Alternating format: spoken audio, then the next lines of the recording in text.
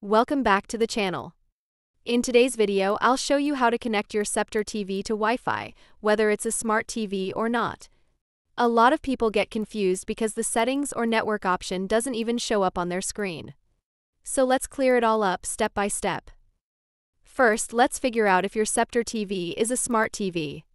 Look for the model number on the back of the TV or in the user manual. Search that model number online and see if it mentions Smart TV or Wi-Fi support.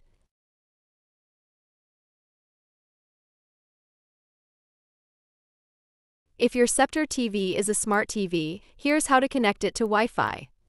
Press the menu button on your remote. Go to Setup or Network Settings. Select Wireless or Wi-Fi Setup. Choose your Wi-Fi network and enter your password.